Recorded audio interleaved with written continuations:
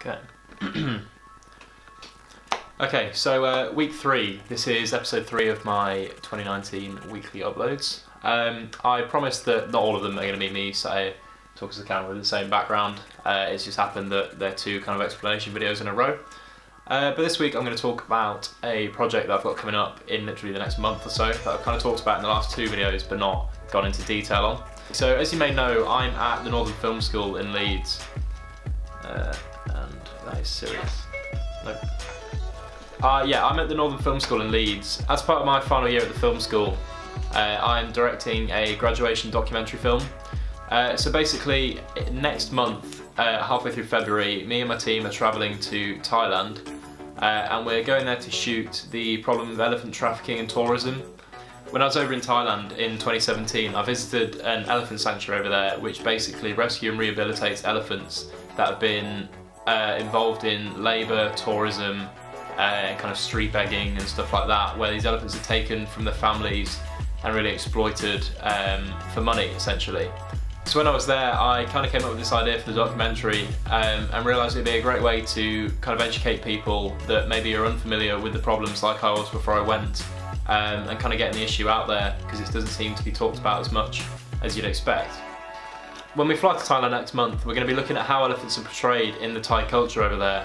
We're also going to be working closely with an elephant sanctuary up in the north to show people the work that they go through when rescuing and rehabilitating these elephants, when they take them from these trekking and tourist camps where they're forced to do these unnatural tasks and carry people on their backs and basically all the things an elephant shouldn't be doing naturally. We're going to be working closely with that sanctuary to show people the day-to-day tasks that go on there, show people the connection they have with these elephants and how they change the elephants' lives when rescuing them. And yeah, the sanctuary set out to educate people on these risks for people that don't know, which is kind of what I want this film to do as well. If you follow me on any kind of social media, you'll probably be aware that I've been pushing this project quite a lot recently. That's because we've currently had, I think we're on 16 or 19, one of the two, donations to our project. Basically, we're crowdfunding to make the film a possibility.